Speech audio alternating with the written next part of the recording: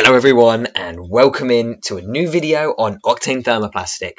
As I said on Monday, today we're beginning our new series. I'm so excited to bring this one to you guys. I've been working hard for months to get all 12 of these done, and this is my Lego Legend of Zelda Custom Set Ideas Showcase. We're going to be running this for 12 weeks, and each week I am going to show you a brand new set that I have designed. These have box art, figures.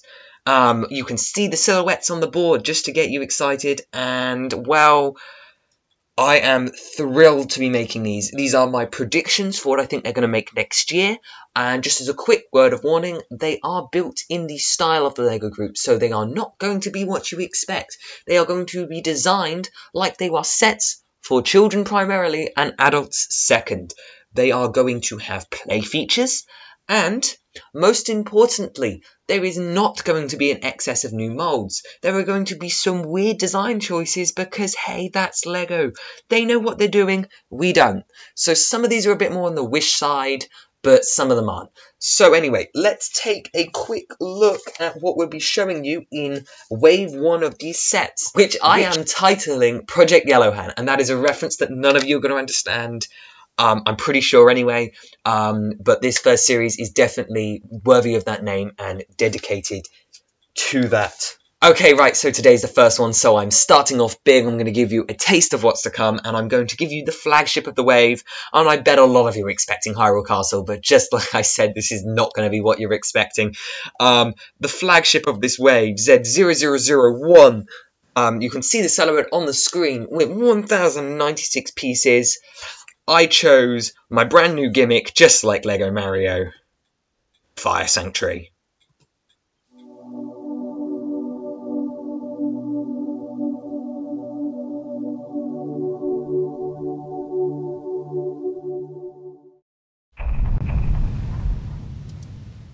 Okay, so this is part Z001 of our Wave 1 of the LEGO Legend of Zelda Custom Set Ideas Showcase, and this is the Fire Sanctuary, which is dubbed the flagship of Wave 1. Now, this has a couple of interesting points to it about why I've chosen it, but first let's get into it and I'll show you the box art. So, what you're going to notice about my designs is they are a very unique style. All the figures are hand-drawn, all the box art is hand-drawn, but the sets are designed in studio, and some of you are going to hate that, but I did it. I love it. They're perfect for what I wanted. So you can see here that this is Lego Legend of Zelda set, partnered with Nintendo, set Z0001, the Fire Sanctuary, with 1,096 pieces for ages 9+. And we have 5 to 6 minifigures, depending on how you count them. And it's based off Skyward Sword. I got a quick image of the back of the box. It's nowhere near as nice. Most of these sets won't have back of box images, but because this is a flagship, I whipped something up quickly. Showing off a couple of the play features, all of which we'll take a look at in depth. And the big thing to notice here is the map up in the top corner, which is showing you why this is a flagship, because we've got a gimmick to look at. So anyway, I'm going to read you the description, and this set will be priced somewhere between £70 and £90, so probably 100 US. And the description I wrote for this: brave the depths of the Fire Sanctuary in the new and exciting Fire Sanctuary Lego construction playset. Solve puzzles to traverse the lava, rescue your friends and battle the enemies to make your way to defeat the temple boss and find the sacred flame. Rearrange the modular rooms in any order to beat the dungeon your way and let your child become the dungeon master. Combine Z0001 with Z0003 and Z00010 to create a larger adventure. The set includes 5 minifigures and a brick-built magma main. For added fun, as well as many features such as explodable walls, magma bridge, tilting platforms, doors, working chain winch, flame dowser, and digging holes. Well, doesn't that sound exciting? So we're going to focus slightly on showing you all the different rooms, and here we have all 5 of the segments which are designed and make up this set. It's a bigger set with 1,000 pieces, so I was able to get away with a lot more, but there's still a lot I had to skimp out on, which is something that I really hope they wouldn't do if they designed something like this. But as you heard me earlier, this is a gimmick. Just like the Mario, where you get to build your own courses, I thought it would be amazing to build your own dungeons with Zelda. So they all contain unique play features and can be combined with different sets which I've designed, which you'll see over the next couple of weeks, to make bigger, more expansive layouts. And I think that's really cool. I think it's something they should do, and I think it seems more likely to me than doing a Hyrule Castle in Wave 1. That's a whole other topic though. So as you can see here, we have 5 units. We have an entrance doorway designed just like the Fire Sanctuary with these crests along the top, some decorative details, some fake windows. The platform's waved up to fit the modular system, and it has one of the giant frogs. Got the second segment with a lava river and an explodable wall. Mini boss chamber with the magma main. The fourth chamber where you can rescue the Mogma and do some digging, and then the fifth chamber which features the temple's signature puzzle with the leap of faith and the boss door. Here we have all 5 cut together again. You've already seen this image, but I thought I'd show you them in their intended layout. Okay, just a quick look at the minifigures, but I'll bring all of these guys up with comparisons later. We have Girahim in his almost Phase 2 outfit, where you fight him in this temple. The Dark Lizalfos, which also make their debut in this Skyward Sword temple. Scrapper, the ancient robot. Link from Skyward Sword, with a really bad editing job around his hood. And Led the Mogma, who isn't the one in this temple, but I wanted to include him. Okay, first room here. I've ignored the entrance because there aren't much features, it's just a bit of iconic. So let's just look at the lava room here, and as you can see, we've got some lava in the pit with a detail, and you'll notice these tiles and a bit of a suspicious thing in the wall. And as the label suggests, you can slide the lever and the magma platform appears. So in a child's head, you'd take your robot Scrapper and you'd bring him over and you'd splash it down, and the magma would appear, allowing Link to cross. This room also contains a separate secret with a lever behind which you can push to explode the wall like you laid a bomb down. This would lead you into any room, but in this case we're entering the mini-boss room where you can encounter the magma main. And this has a fun little play feature built into it where you can press the lever down and push its top off like it has exploded and died. And there's also a door which you can swing open and close to represent like when you're locked in with the boss. The next room contains a trapped Mogma, and you're going to have to excuse Studio's chain rendering, it doesn't love it. So anyway, you dangle your Mogma up there, and oh no, the chain's on the other side of some fires. So you bring in your robot, you pour water on the flames, and if you pull out the lever, over here at the back, the flames will disappear, allowing you to cross. You can then lower the winch and let the Mogma up, and he'd give you some lovely little digging mitts for your effort. Which plays into a dungeon progression. I mean, he doesn't have to give you, your dungeon mitts could be anywhere, but then you can interact with these tiles on the floor, which can be slid with like a thumb movement that way, and each 3 of them contain different things. My representation of rupees, which is the only non-existing element in this set, besides minifigures, and a key, because there's a dungeon door on this wall here somewhere.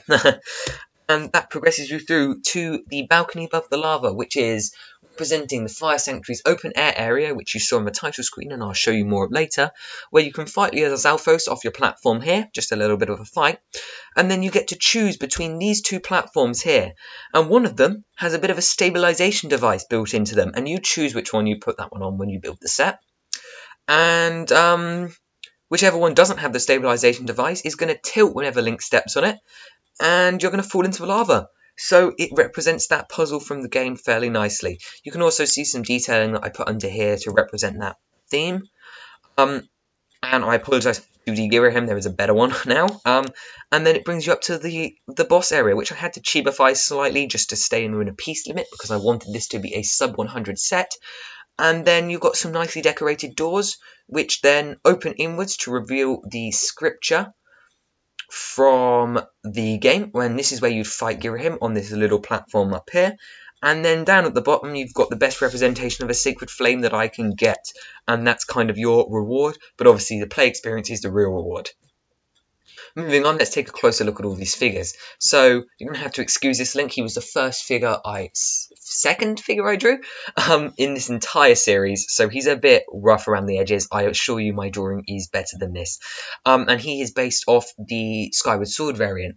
Now the way I've worked the Links in this wave 1 is that most of them are going to be the Skyward Sword variant where I can, just because I don't believe they'd make Twilight Princess and a Skyward Sword just for different sets. I believe they'd make a Child Link and a Toon Link, if they had to.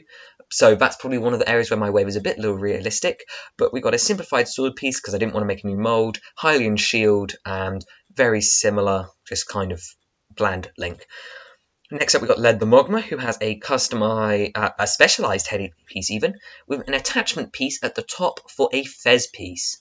Now, that means that the head is going to be slightly bigger than he probably should, but I'm pretty proud of that head mold. I think it came out nice. He doesn't have proper legs, instead opting for tooth pieces as well as a bar attachment so that his cone with bowl piece can be attached for his big bushy tail, which you can't see in the reference image. His hand should probably be black. Here we have Scrapper in both his studio and hand-drawn form, with a little bucket for him to pour water on. Now, he was a particularly hard one because we needed his hands to be attached, but I wanted some movability, so I opted for the mixel ball joints, which don't quite represent the electricity, but at its scale, there's not much more you could do. You could say that Lego would opt for a custom piece and then attach hands using ball joints as well, but the one thing I've tried to do is play Lego Group with a mold budget, and I don't think that Scrapper would get that, unfortunately. So anyway, moving on, we have the Dark Lizalfos here, using another custom headpiece that was used heavily throughout some of the other sets that you won't see for a while. He is in the darker tile, and one thing you'll notice in particular is I designed the head mold around the Breath of the Wild Lizalfos instead of the Skyward Sword one, because I believe that they choose the Breath of the Wild one being the most up-to-date design and also my favourite design, and then just put color variants into that mold rather than making 6 different molds for each different game, because art styles between game changes. That's all right for color changes, but not for mold changes. He's also got some dual molded legs and a new tail piece. And then finally, we have the ridiculously 2D Phase 2 Girahim from the Fire Sanctuary. He's got his blackened out arms as well as that hexagonal pattern going across his chest, representing a transformation into the sword. Now again, here I opted to use an existing piece in just a new colour instead of a new mould, using that hair piece that's been used as cabbage that comes down over one side. In white. Hasn't been produced in white, however I am waiting for it to be produced in white for my real life Girahim. No cape in this one and a bit of simple printing on the legs, rounds out the figure and finishes up the character line out. That's not all, because we've got the Marmos to take a look of. I hand drawn all the mini bosses and anything that was sentient, basically. Got hand-drawn as well as studio if they were a big enough part of the set. So you can see here the fully articulating hands as well as the detaching play feature lever. Would have had some printing, but I didn't bother on the hand-drawn one. It's enough room to grab a figure, so it's a fairly accurate figure, but at the same time just adds that bit of extra playability to the set. We just got a couple of reference materials, so right here you can see the Sacred Flame. I tried to get that hole in where the logo would be, even if I can't put the logo in there. Can show you a couple of the prints which I added to this set, particularly this design and this brick design. Here's that outdoor area of the Fire Sanctuary, particularly showing off the walkways which I replicated using black fences and yellow cheese slopes, and as well as the central platform where the Lizalfos is fought here. Also, the blue platforms designed after these, where you jump onto them, and one of them's real and one of them isn't. Up here you can see the mural, which had to be cut down on detail, and the larger version of the building, which I had to cut down on size. And I wish I could have done it bigger, but piece count is everything with this, and that's what makes this series a challenge. I had to do it realistically to stay within budget. We also have a couple of other images. We have the Magmamos room, which I took a bit of creative liberty on, but went with anyway. The design for the magma platforms, which I was pretty happy with. The design of the entrance, and an up-close of the frog, which I was pretty chuffed with how close I got, considering the Lego elements. It's unfortunate that it couldn't open, but... And here is the model in studio, or studio, however you like to say it.